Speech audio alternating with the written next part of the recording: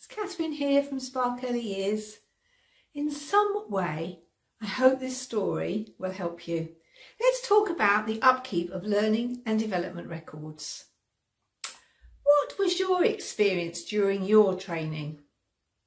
Now, I'm moving house and I found a black A4 file with what I must say, pages of really neat writing in fountain pen. It was my observation folder from college.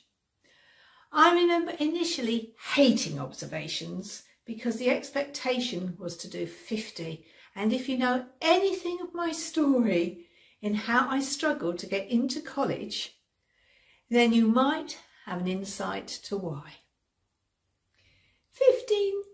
15-minute observations over the 2 years was expected. Also, they had to be done across the whole early years age group, babies to 7-year-olds.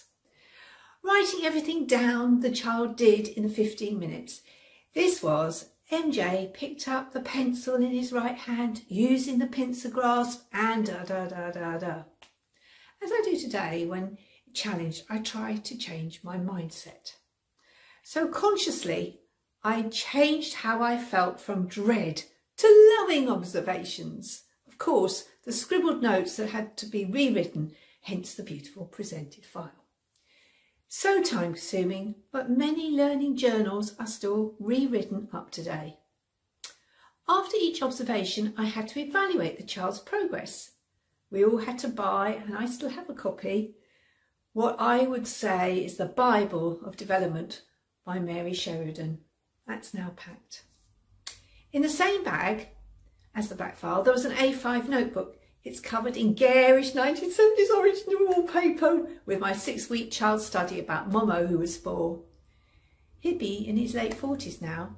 And a 2-week child study I did on Robert. He was 15 months and there's some lovely photos of him bottom shuffling.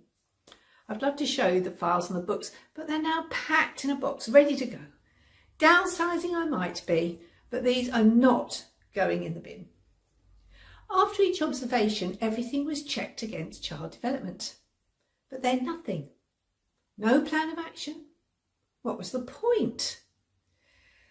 I guess the process made observing children a habit, but it has been my career that's taught me 4 things. First, long observations are only necessary to record information regarding well-being, which might build into a picture for safeguarding purposes. When trying to discover why a child is demonstrating dysregulation through their behaviour, or when supporting a child with additional needs, to find the right strategy or resource to enable them to access the learning and development process. 2, quick spot and note or shoot and store observations, as we call them, set against child development criteria and possibly organised in the EYFS statutory framework way, that is in the areas of learning and development, are sufficient to know how the child is progressing and where help may be required. 3, observations are no good unless they are used to scaffold learning in ways that will suit the child, following their schemes, how they like to learn, and encompass what has been seen about the child's current interests and where in the environment they like to play. This knowledge also supports the characteristics of effective learning, how children learn how to learn.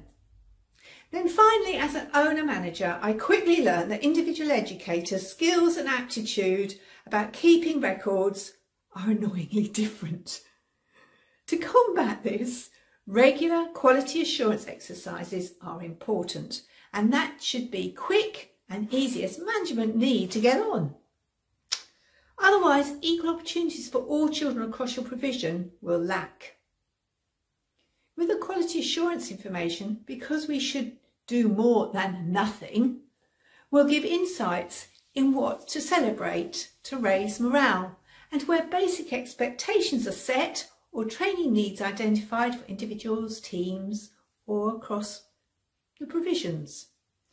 So standards are raised and kept high.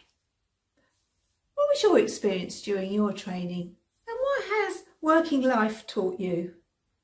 I'd love to hear your story. Thanks for listening.